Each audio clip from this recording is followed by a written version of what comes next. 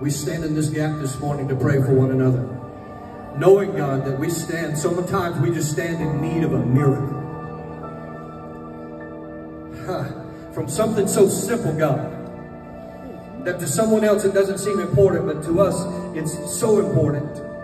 All the way to someone needs a miracle or they will not live to see another year.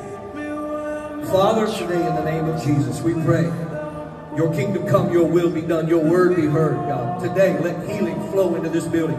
In fact, if that's you and you need healing, let go of their hand and lift up your hands into the air this morning and say, right out loud, God, I need that healing today in the name of Jesus. Healing is the children's bread, so I call out for healing today.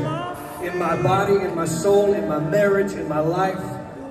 I'm losing my eyesight, God. I'm losing body function. My feet hurt, my back is shot. Today, I reach out and I claim healing virtue flow into my body. Come on, somebody pray in the Holy Ghost. I pray that it happens in this room today in the name of Jesus. That, Father, for somebody else who needs a miracle in their family, God, cannot continue on as it is right now, God. We speak it, restoration. We speak it in Jesus' name.